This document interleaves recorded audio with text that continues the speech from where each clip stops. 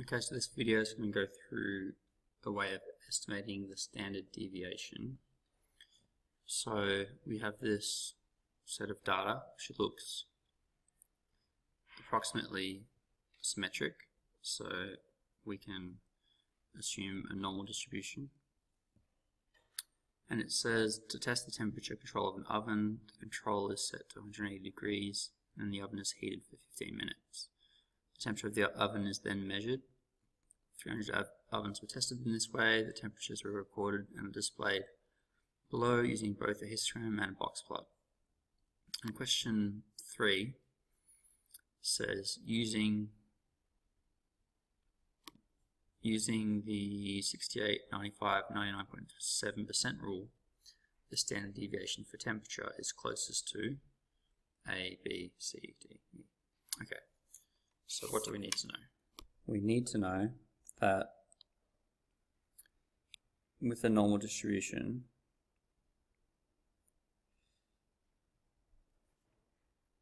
the whole thing is 100%.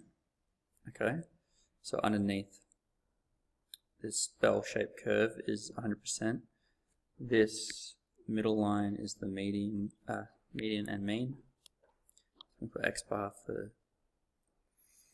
mean, and we have some standard deviations. And a standard deviation is just a number, so that means that one standard deviation, that distance, is the same as that distance away, which is the same as that distance away. And we know that this section within one standard deviation is 68%. And then we know that within this amount,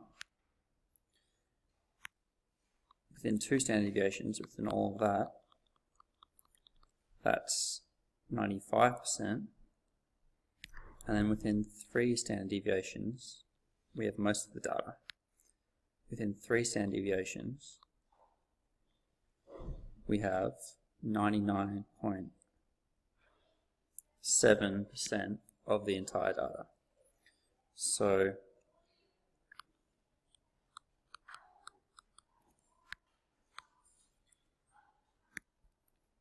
it's pretty close to 100%.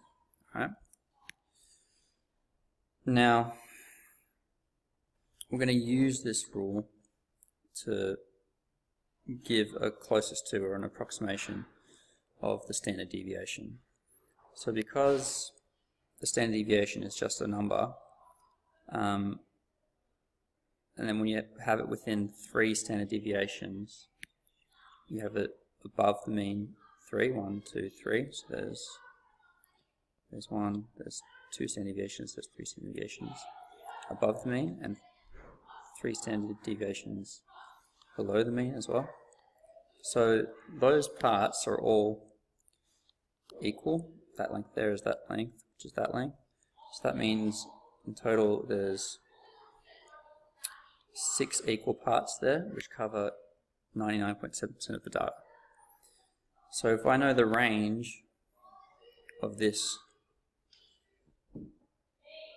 distribution, which I do, it's given by 187 to 173. I can read it from the histogram or the box plot. Then I know that my data ranges from 187 to 173, which is 14 degrees. The range is 14 degrees. And the standard deviation is going to be 14, if I'm treating it as the whole 100%, divided by your 6 equal parts, which is approximately 100%, almost 100%, it's 99.7. So you can just plug this into your calculator, but what you're going to get, if you do it manually, is 2 and 2/6, which is 2 and a third, which is 2.33.